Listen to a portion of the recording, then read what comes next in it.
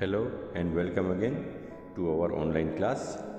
Today we are going to start with the monitor. The monitor looks like a TV screen. Monitor जो होता है वो TV screen के जैसा दिखता है. It shows whatever you write using the keyboard. आप कीबोर्ड को यूज़ करके जो भी टाइप करेंगे वो मॉनिटर के ऊपर हमको देखने को मिलेगा. You can watch cartoon films and movies on it.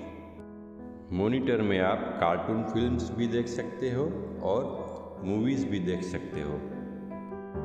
Now you can see the picture of the keyboard on your screen. The keyboard is used to write. Keyboard को हम कंप्यूटर में टाइप करने के लिए यूज़ करते हैं. It has keys on it. उसके ऊपर कीज़ होती है. It has letter keys. A to Z letter keys होती है. नंबर कीज़, फिर उसके अंदर 0 to 9 नंबर कीज़ भी होती है. And many other keys on it. और दूसरी बहुत सारी उपयोगी कीज़ उसके ऊपर होती है. So the next device is the mouse. The mouse is used to point to things on the monitor.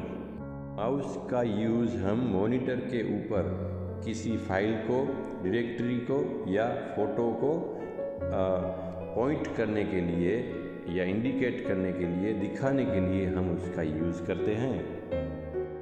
It has 2 or 3 buttons on it. Mouse के ऊपर 2 या 3 बटन्स होते हैं. It is kept on a mouse pad. Mouse को mouse pad के ऊपर रखा जाता है. Next device is the CPU. A computer cannot work without the CPU. अगर कंप्यूटर सिस्टम में CPU को जोड़ा नहीं गया है तो कंप्यूटर वर्क नहीं कर सकता है. The CPU is the main part of a computer. CPU जो होता है वो कंप्यूटर में सबसे मेन पार्ट होता है, यानी कि बहुत ही इम्पोर्टेंट पार्ट होता है. So we can say that the CPU is the brain of the computer. इसलिए हम CPU को कंप्यूटर का दिमाग कहते हैं. तो फ्रेंड्स, आज के लिए इतना ही. नेक्स्ट क्लास में हम स्पीकर्स को समझेंगे और वहाँ से आगे बढ़ेंगे.